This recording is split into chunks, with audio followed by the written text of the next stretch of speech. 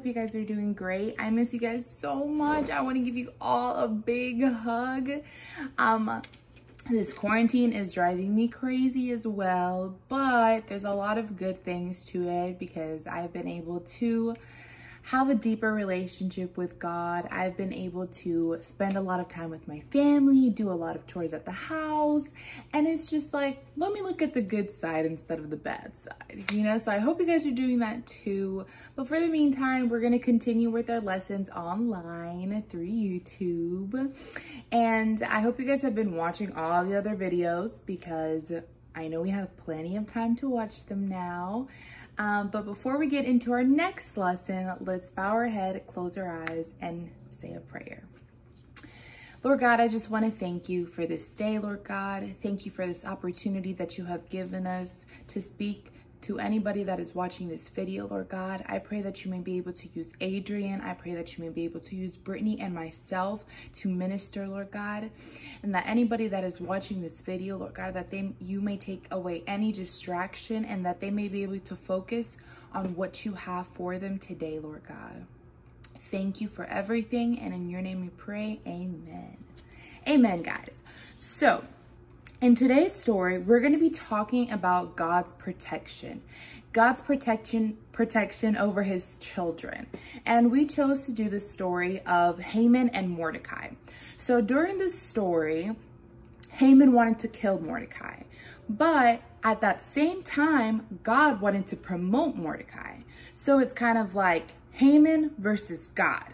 Who do you think wins? I know what you said. God. So I'm going to read a quick verse just so that you guys can have it in your thought before we go into the story. So it's 1 John 4:4. It says, "But you belong to God, my dear children." Who do we belong to? God. It says, "You have already won a victory." Did we lose it? No, we won the victory over those people because the spirit who lives in you is greater than the spirit who lives in this world. So God is greater than anyone out here.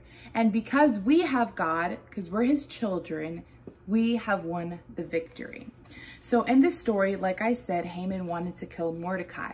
So we have three things that we can learn from this story. One of those is Christians must have faith in God's promise of protection.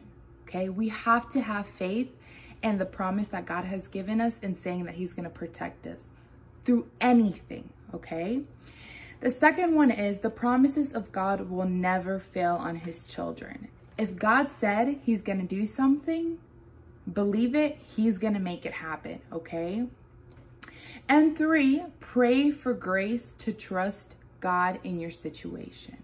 So we have to pray because if we don't pray, we're not going to have that relationship with God and we're not going to be able to trust him and have faith in him. Okay, we're not going to be able to trust that he's going to protect us. We're not going to be able to trust that he's going to take control of anything that we're going through. Okay, so now let's dig deeper into the story and see what actually happens. Hey guys, how are you? I hope you guys are doing well. So like Sammy said, we're going to be talking about three different things today. But I'm going to be talking about the first 2 points, okay? So the first point is Christians must have faith in God's promises of protection. So like Sammy said, we're going to be talking about Haman and Mordecai. And like she said, it's about how Haman plotted to kill Mordecai, but how Mordecai wanted, or how God wanted to promote Mordecai. And obviously, as she stated, God's plan prevailed over Mordecai's life, and it wasn't, like she said, God won. So Mordecai was promoted, but his enemy, which was Haman, was killed for his evil plan. So I'm gonna read Esther 6. If you guys want to follow along with me, you guys are more than welcome to. So it goes. That night the king could not sleep, so one was commanded to bring the book of the records of the Chronicles, and they were read before the king, and it was found written that Mordecai had told of Bigthana and Teresha, two of king's eunuchs, the doorkeepers who had sought to lay hands on King Ahasuerus. Sorry, guys. Then the king said, "What honor or dignity has been bestowed on Mordecai for this?" And the king's servants who attended him said, "Nothing has been done for him." So the king said, "Who is the court?" Now Haman had just entered the outer court of the king's palace to suggest that the king hung Mordecai on the gallows that he had prepared for him. Unfortunately, the game had changed for Haman. Haman naively suggested, "Then let his robe and horse be delivered to the hand of one of the king's most noble princes, that he may array the man whom the king delights to honor. Then parade him on horseback through the city square, and proclaim before him, 'Thus shall it be done to the man whom the king delights to honor.'" Then the king said to Haman, "Hurry, take the robe and the horse as you have suggested, and do so to Mordecai the Jew, who sits within the king's gates. Leave nothing undone of all that you have spoken." So that's basically just the story, and that just shows how God, prevailed in Mordecai's life. How even though there were bad things, or there were bad people that wanted to do bad things to Mordecai, God stepped in and was like, "It doesn't matter what happens. I made a promise, and I promised to protect you, and I promised that I was going to do great things in your life." And that, and he ended up doing that. God came through and he protected Mordecai, and he promoted him just the same that he said he was going to. Okay, so the second point is the promises of God will never fail on his children. So God's protection over his children will not fail regardless of any circumstances. That is powerful. Remember, it says regardless of any circumstances, no matter what is going on. The enemies of God's children will be put to shame. They will be ashamed of their evil works and be ridiculed. Meanwhile, God's children will sail on to victory in all circumstances. They will not be ashamed during a confrontation. So that means that whoever stands against you, or what evil you think is standing against you, you don't have to worry about it, because God is going to take care of that in his own time. So that has nothing to do with us. We don't have to worry about anything or think like, "Oh, I have to take care of this right now." That has nothing to do with us. God said that he was going to take care of them. Since God's children dwell under divine grace, they will have renewed energy to bring more praises to God's name. Christians have nothing to lose for serving God. They will forever live as overcomers. The scripture assured us, if God is for us, who can be against us? And that's Romans 8:31.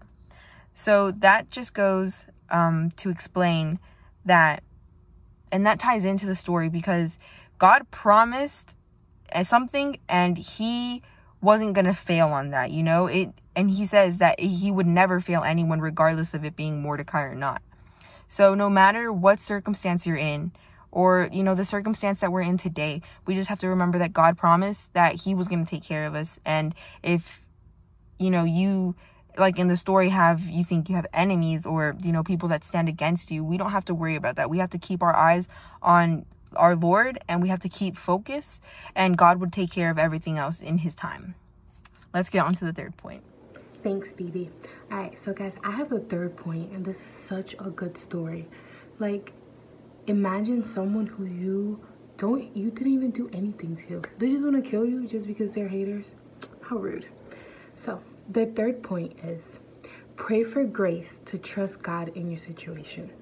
So we've learned that the promises of God will never fail his children, that Christians must have faith in God's promises and protection. And this last one is to pray for grace. Do you know what grace is? Grace, and it's part of our church name. Isn't that nice? Mountain of Grace. But grace is praying for the strength, for the wisdom, for the patience, for us to be able to overcome a trial. So Mordecai, he did this. He went to the queen, he asked for her help, and he trusted that God was going to get him through this. And you know what? He didn't try to do it himself. He didn't try to get revenge on Haman. He just prayed that God would do his will. And God came through in an amazing way. And in the end, Haman dies, but he dies because he wanted to hurt one of God's one of God's children. So what we learn from this story is that no matter what we're going through, no matter who wants to hurt us, no matter what wants to hurt us, coronavirus, we are protected. God is fighting for us at every point, at every turn, guys. So Next, we're gonna see a little review video. I want you guys to see it, the animated version. And I love you guys so much. Remember that God is always there. He's our protection. He's the most amazing protector that we can have. He's the most amazing superhero. So have an amazing week, guys. I love you. God bless you. We love you. Everything was going well in the kingdom of Persia, and the people loved the new Queen Esther, until the second most powerful person after the king called Haman and started creating problems. He enjoyed power and demanded respect from everyone. So he passed an order that all the officials in the kingdom should bow to him whenever he passed by. Everyone followed except Mordecai, the queen's cousin. He refused to bow to Haman even when the other officials challenged him. The officials went to Haman asking him about what should be done to Mordecai. Haman knew that Mordecai was Jew, and the only way to get back at him was to kill all the Jews in the entire land. He convinced the king against the Jews. The king allowed Haman to kill all the Jews, but he was unaware of the fact that the queen herself was a Jew, and that Mordecai and she were related. When Mordecai came to know about Haman's plan, he went to Queen Esther to see. Esther came up with a plan and invited King Xerxes and Haman for a dinner.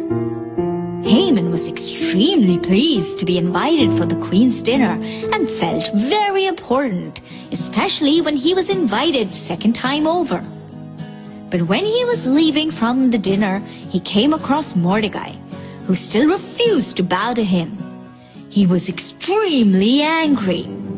His wife and his friends suggested him to build a gallows and hang Mordecai before his second dinner invitation. Haman liked this idea and ordered the gallows to be built. That night, the king couldn't sleep, so he requested the book of history of his kingdom to be read to him. In the book, he read about Mordecai and how he saved the king from a conspiracy against him. Right at that moment, Haman came to seek permission to hang Mordecai on the gallows. But before he could ask his question, the king asked Haman, "What honor should be given to a man who truly pleases me?" Haman thought the king was talking about him when he was actually talking about Mordecai. Haman suggested that the honored man should wear the king's robe and ride the king's horse through the town. The king liked the idea and said, "I will do that for Mordecai. Haman, make sure that happens for me." Haman did everything as per the king's orders, but was not happy about it. The next night, at the dinner, the king asked, "My queen, what can I do for you? I will do anything." Queen Esther answered, "If you really want to please me, save my life and the lives of my people from the order that has come from your palace to have us all killed." Who would dare pass such an order? The king asked. The queen pointed at Haman. The king was so angry that he decided to have Haman killed in the same gallows which he had built to kill Mordecai. This is how the queen saved Mordecai and all the Jewish people in the kingdom. That was so evil of Haman. Good that his plan backfired. I am happy. Haha. So today's question is, what was the order that Haman passed? I know. His order was that everyone should bow to him whenever he passed. Well done, Gumbo. Seems like you are paying more attention. Time to go. See y'all soon. Can you do it? My God is a shield. My God is a rock. My God is the man that keeps me on top of the hate, on top of the lies, on top of the devil who's in disguise. My God was chained. My God was bruised, but my heart he still pursues. I've been broken. I've been lost, but I still take up my cross.